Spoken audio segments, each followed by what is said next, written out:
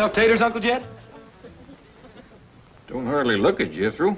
Well, it be pretty near 2 dozen. Better fetch me the peelings. I got a feeling that's where most of the taters is. Yes, sir.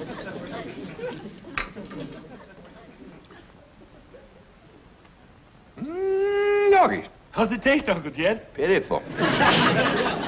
Maybe them peelings will help. Dump them in.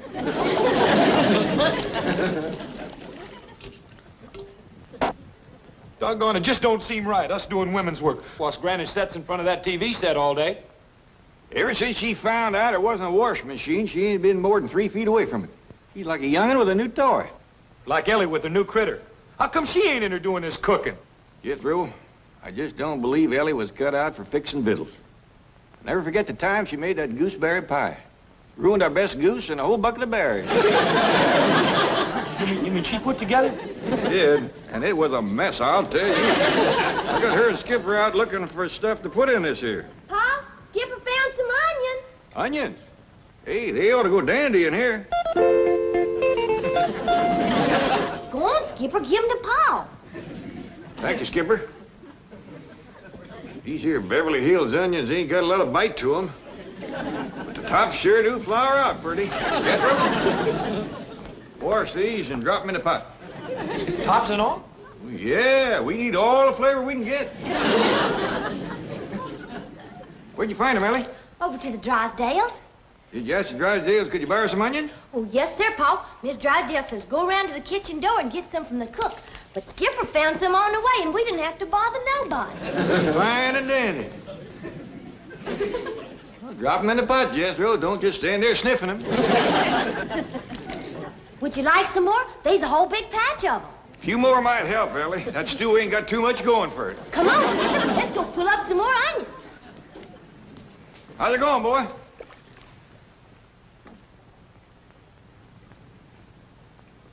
Better? Still pitiful. Even these onions ain't doing nothing. We just got to get Granny to help us. You ain't gonna pry her loose from that TV set now. This is the time her favorite is on. You mean that big strapping cowboy star? That's right. Marshal Quirt Manly, 2-gun tamer of the Wild West. Look out, Quirt! Them rustlers are sneaking up behind you, fixing to shoot you in the back. Look out! Ooh, they got you. Ooh, they got you again.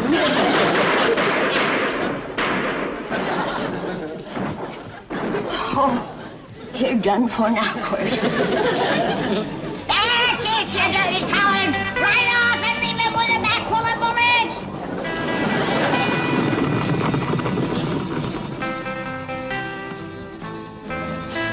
Attaboy, Quirt, after him! Get him! Catch him, Quirt! I can tell you where they's headed, Quirt. To town to hide in the saloon. Granny. Shh! It won't do you no good to hide in that saloon, you dirty yellow cowards! Quirt will find you. He'll get you. Granny, Shh! Yonder comes Quirt, riding like the wind. That's it. That's where they are. Go get 'em. It won't do you no good to hide in that saloon. I told Quirt where to look. Say your prayers, yellow bellies. I'm coming in. is he gonna tackle that whole saloon full of bad men all by himself? You betcha. Quirt Manly don't need no help. Even with 30 or 40 bullets in him, he's more than a match for him. He's lighting into him.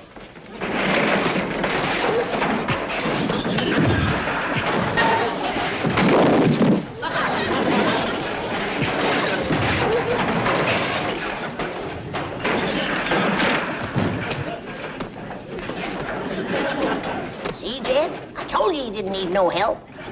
Look at them run, the yellow bellies. He's right smart of a man, all right. Old Quirt chased them clean out of town. Next time, I won't go so easy on you. Yes, sir, Granny. He sure is a rip-snorting fighter, old Quirt. Oh, look yonder. Now he's fixing to wrestle his horse. No, Jed. After a fight, he always hugs old Silver Trigger. And then he rides off into the sunset. See? Fine figure of a man. Sits tall in the saddle. Well, don't he have no sweetheart like Hoot Gibson always had? No, ain't no girl good enough for Quirt Manly. He only loves his horse and his dog. Him and Elly'd sure hit it off. Both of them being fond of critters and neither one of them having a sweetheart. Yonder goes the man for Elly May. If he can tame the whole Wild West, I reckon he can tame one wild girl. Leastwise, he'd have a fighting chance. Whereabouts would a fella go to find old Quirt? Off into the sunset, I reckon. That's where they always go. Mighty big place to commence looking. Sorry, Skipper, but you must not uproot Mrs. Drysdale's prize, Bulbocodium vernum. That's the botanical term for daffodil. Now, if you're a good boy, if you're a good boy, Jane has a reward for you. A genuine Quirt Manly cowboy outfit. I bet you like it.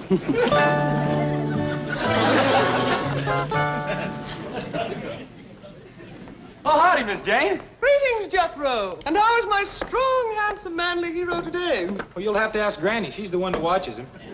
Watches who? Quirt Manly. Oh, you thought I was referring to the television star. Oh, I know you're hungry, Skipper. So am I, but this stew ain't nearly ready yet. Stew? Jethro, what are you putting in there? Everything I can lay my hands on. It ain't got no flavor at all. Oh, no, Jethro. Not tea.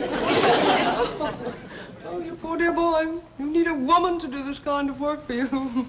That's a fact. You can say that again. There happens to be such a woman available. I know, but I don't stand much chance with her. Would you like her to take over right now and prepare you a delicious meal? I sure would. Then drop to your knees, my handsome one, and ask me the question that is in your heart. Please, will you go get Granny? Yes! My answer is Granny! Jethro, get up off that floor and stir the stew. Miss Jane, will you stay and have victuals with us, such as he is? Oh, well, yes, but why not let me do... Hey, Skipper! Come on, Skipper, let's swing through the tree. Elly, what are you doing? We's playing ape. Look here. Elly, no, please, be careful! Sure would like to know where to find that Quirt Manly. Well, if you mean the television star, he lives right here in Beverly Hills. He does? Could we get him to meet up with Elly May? Well, I'm sure Mr. Drysdale could arrange it.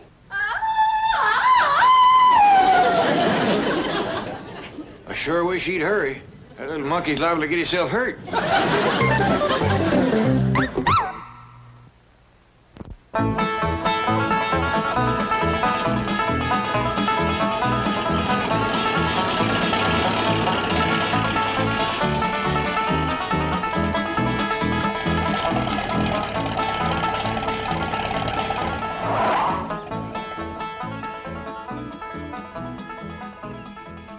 I see you got some victuals. Well, yes, sir, Uncle Jed. Told the fella down at the store about Granny watching TV all day instead of cooking.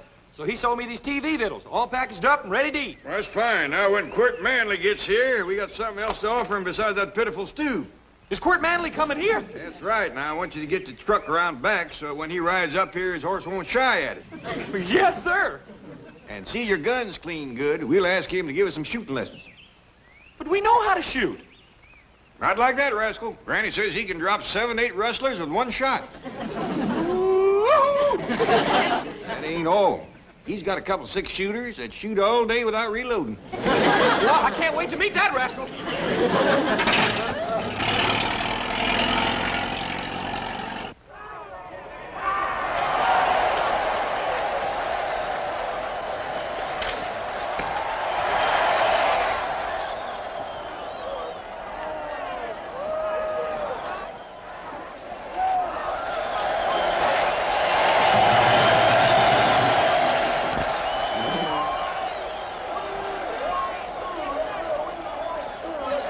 What are they scrapping over, Granny?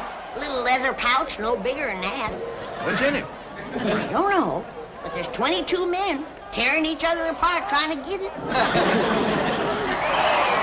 Mighty big crowd sitting there watching them. But not one of them has lifted a finger to stop that terrible fight. That little feller in the striped shirt seems to be trying. Him? He keeps blowing a whistle and hopping around. The minute he turns his back, they line up and go to scrapping again. Granny, Mr. Clampett, Quirt Manly just turned into your driveway. Quirt Manly! Yes, I knew Mr. Drysdale could arrange it. Quirt could whoop the whole bowl full of you. Come on, Granny. Miss Jean, you find Elly May and get her into a dress. Yes.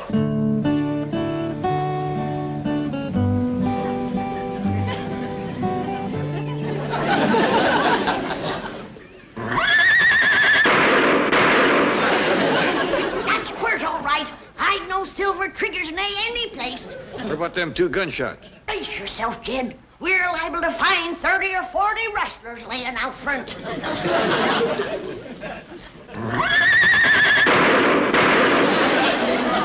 Don't shoot, Quirt. We ain't rustlers. We's friends, Miss Manly. That we is. How come you ain't riding Silver Trigger? Did them dirty rustlers get him? We'll have to find him, but I ain't no Quirt Manly. Jed, there's only one man like him. Why, he's the biggest, the bravest, the fightingest, the strongest, the hard-ridingest, and the straight-shootingest man alive. Are you people putting me on? Who said that? Somebody back here? Is that you spoke, Mr. Manly? Oh, yeah. Well, sure it was. I got a sore throat. Sometimes the voice just sneaks out that way. Well, come on in, Quirt. I'll doctor you. Ain't got the time, ma'am. Ain't got the time. Still, I'll autograph a couple of pictures for you before I go.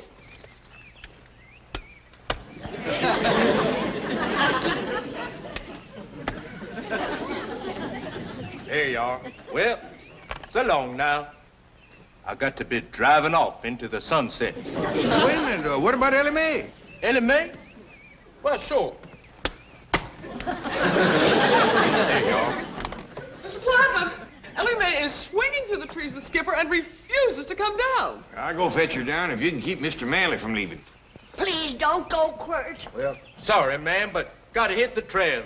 Well, so long, y'all. Hold on there, Mr. Manly. My boss, Mr. Drysdale, has been speaking with your boss, the sponsor, and he wants you to stay here and meet Elly May. Oh, well, in that case, I reckon I could spare a couple of moments. Bless you, Quirt. Oh, bless you, Quirt. Elly May is the wildest young'un that ever come down from the hills. But if there's one man alive who can tame her, it's big Quirt Manly. Well, thank you, ma'am. Thank you. I wish I was 10 years younger. I tell you right now, I'd give that Elly May a run for her money. I always was partial to tall men.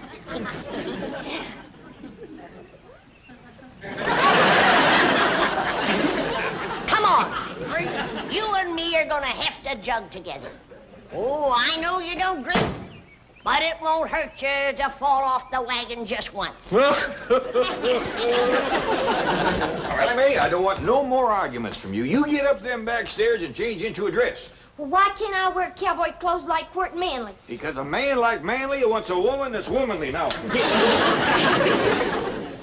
Jethro, did you... What are you pouring into the stew? Cornmeal. Gives it some body.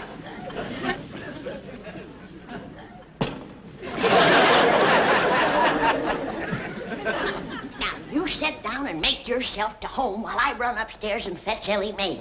If you want to see a real rip-snorting fight, turn on the TV. There's 22 fellers are having a real knockdown and drag-out. Of course, you could whoop them with one hand.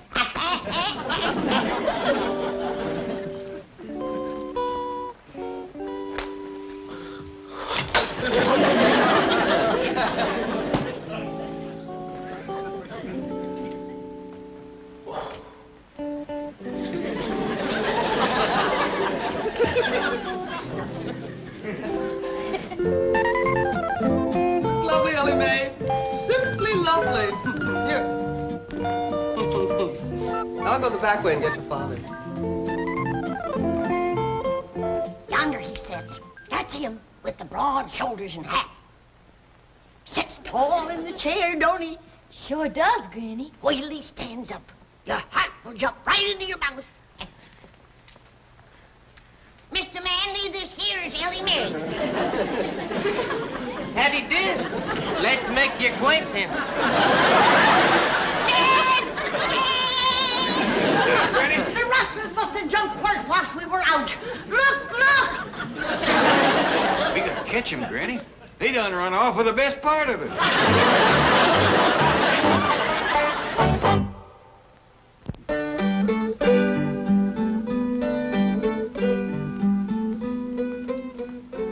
Granny, I know you've had a cruel blow seeing your hero come apart like that right in front of your eyes, but you can't drown your sorrows in a jug.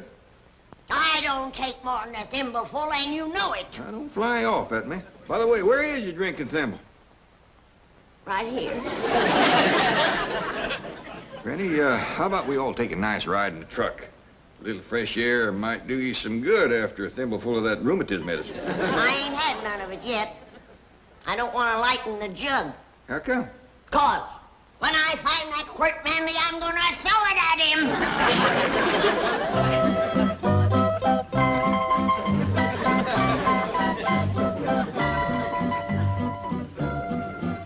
Gee, that's the first time I've ever seen a swimming chicken. Shucks, that's nothing. I got a cat that swims, too.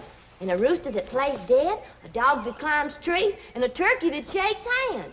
My goodness, I just love animals like these. That is, the little ones. Big animals like horses kind of scare me. You ride like the wind on TV.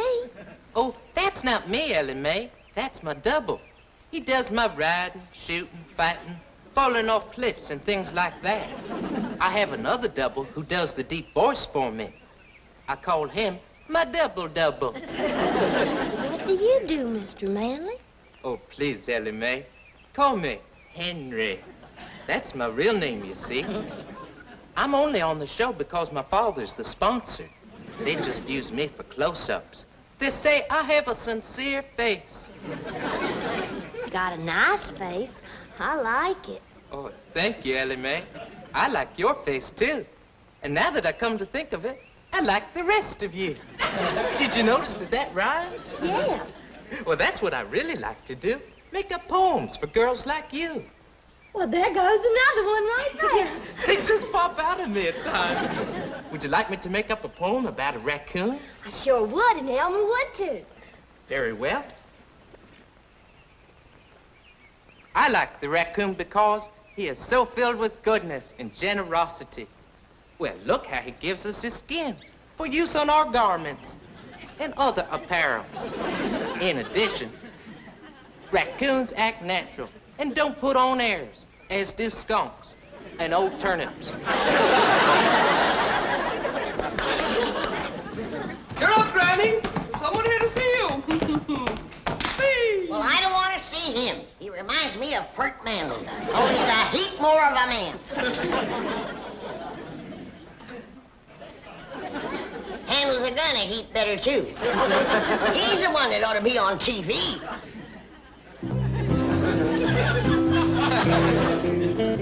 Hi, Elly May. Hey, excuse me, little fella. Can you tell me where I can find Mr. Quirt Manly? I noticed you was toting his hat for him. Well, this here is Quirt Manly, Jethro. Stop joking, Elly May. I'm in a hurry. I want to ask him if I can borrow his pretty car to drive around the block a couple times. Oh, yes, you may, Jethro. The car belongs to my father, so it's all right. Hee-hoo! Hey, do you think he'd tear me to pieces if I borrowed his hat, too? I can promise you he won't.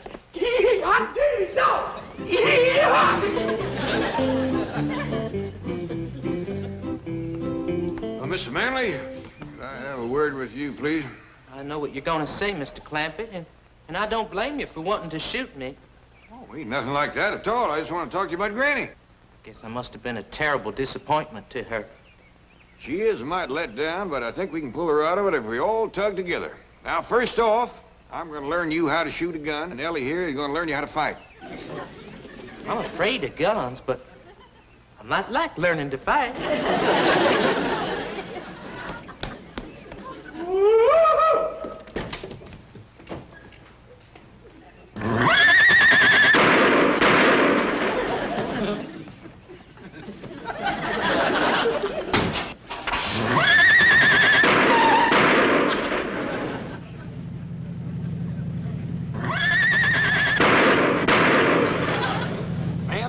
jumped in the car like that, especially with me going pretty near 30 miles an hour. I'd do anything to sit next to Quirt Manly. But my name ain't Quirt Manly. Don't think you can fool me. I've seen you on television. And I've dreamed of the day when I could get close enough to throw my arms around you and kiss you. My darling Quirt. But honest, ma'am, my name is... Your name is what? My name is Quirt Manly. Don't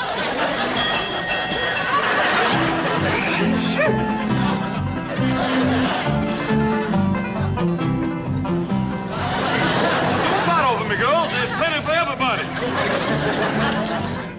I tell you, Granny, that little feller is a crack shot. He can stand on our front porch and light a match clean out by the front gate with a 6-shooter. I don't believe it. Come on out, he'll show you.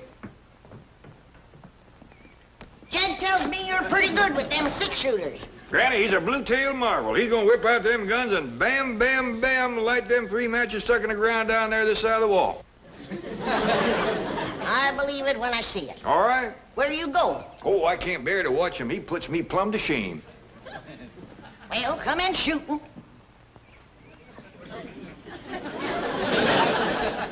You count to 3, and I'll draw and fire. 1, 2, 3. Well, I gotta admit, that's pretty good. Why, you ain't even drawed your guns, you little faker, you! Granny, hold on! That little sawed-off faker out of here! But Ellie's right fond of him. You see, Granny, some heroes is fighters and some heroes is lovers, and I reckon that little cowboy is a lover. Oh, gosh. I'm gonna get my shotgun and blast the inside out of that lying TV set, and if he ain't gone by then, he's next. Granny, wait!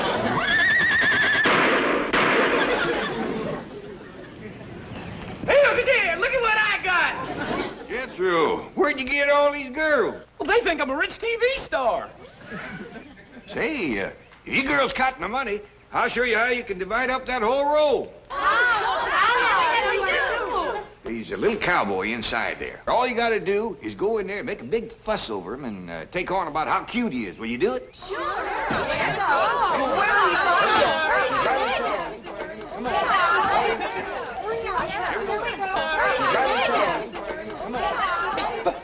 But Jeff, them girls was mine. You'll get him back, Jethro, as soon as they show Granny what a ladies' man little Quirt is. The house is swarming with girls. Yeah, and you see who he's all crazy about? You betcha. He's a real star, that little feller.